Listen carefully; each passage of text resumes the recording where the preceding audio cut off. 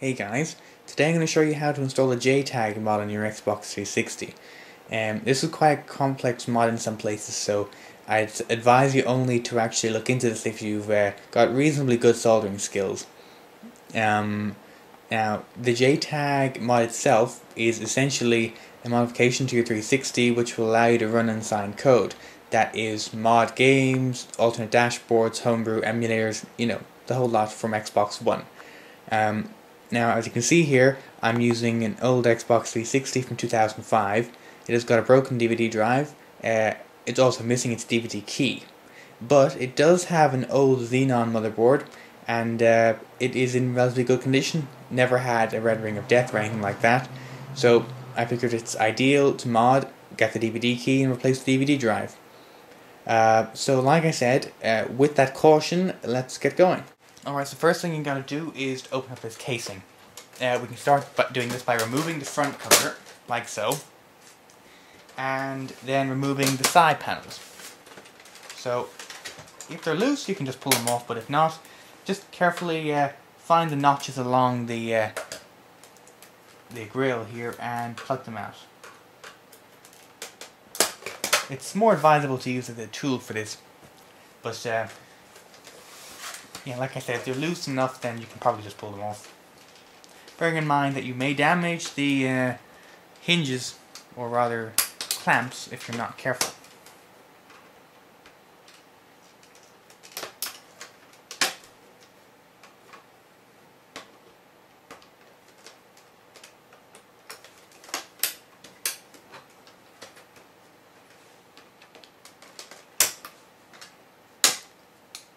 There we go. So next we're going to remove the actual casing itself. So we'll just unhinge the front, these little bars on the front, unhinge those. And got the front open there. So we'll rest it forward like that. And the back you'll find 1, 2, 3, 4, 5, 6, 7, 8 holes.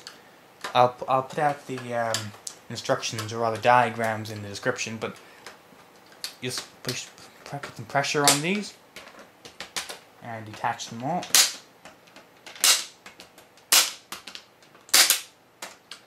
And there we go.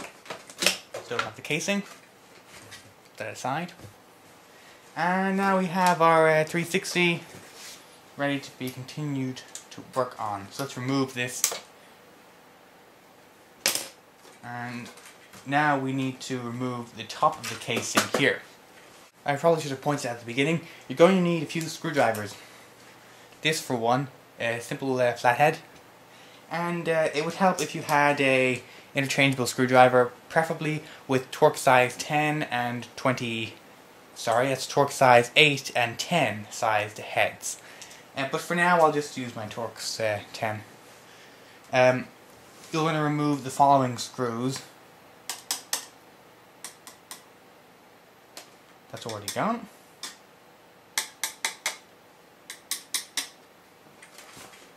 As I said before, I will leave the instructions for this in the side description. I've still got to finish off my Xbox One tutorial. I haven't been able to upload the second part of that yet with the solder points. I have to get right on that as soon as possible. So there we go.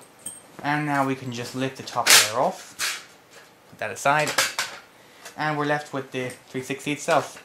So remove the DVD drive, disconnect it very carefully. Take out all of the cables. So now you're going to need to take your Torx size 10 bit, like so, and we will remove the motherboard. So you don't need to unscrew everything, but there are a few necessities. Here, here, here, here, here, here, here, here, here, here, here, here, here, here, here, here, here. So let's get going.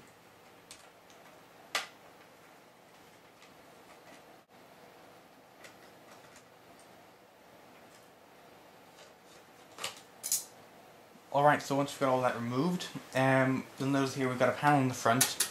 And there are 2 screws at the front of this panel and there is one screw underneath this white panel at the top.